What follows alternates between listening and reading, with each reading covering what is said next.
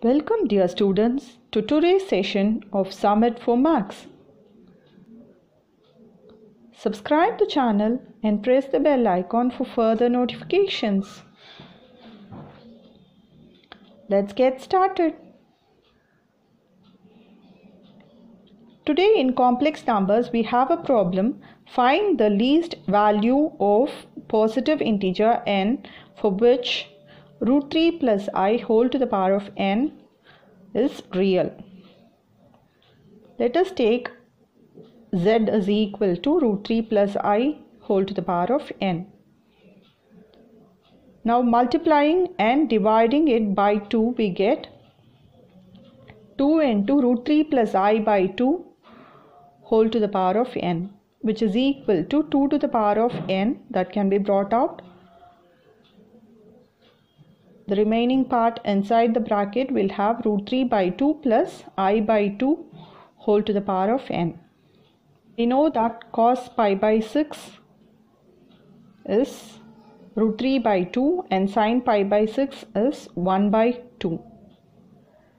So substituting the respective values, we'll have 2 to the power of n into cos pi by 6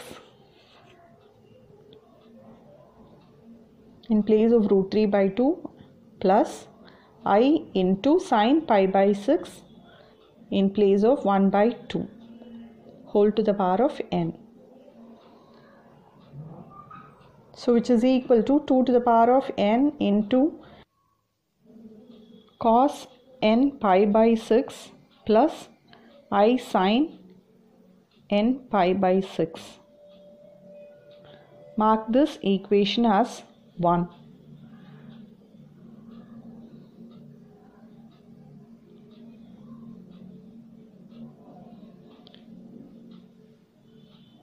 Since z is real, z is equal to z bar. So z bar is equal to 2 to the power of n into cos n pi by 6 minus I sin n pi by 6. It's the conjugate of z. So here z and z bar are equal. So 1 and 2 are equal. We get 2I sin n pi by 6 is equal to 0.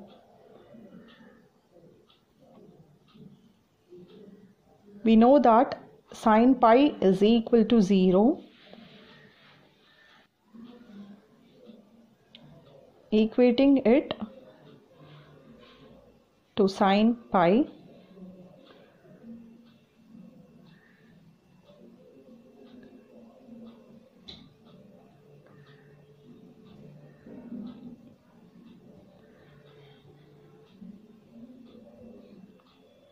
we have n pi by 6 is equal to pi,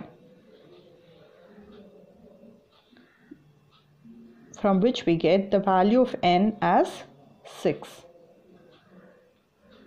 For n is equal to 6, the given complex number will be real.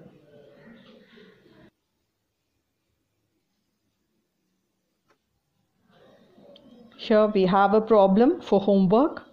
Find the least value of positive integer n for which root 3 plus I whole to the power of n is purely imaginary. Try it out and post your answers. Hope the session was interesting. Thank you.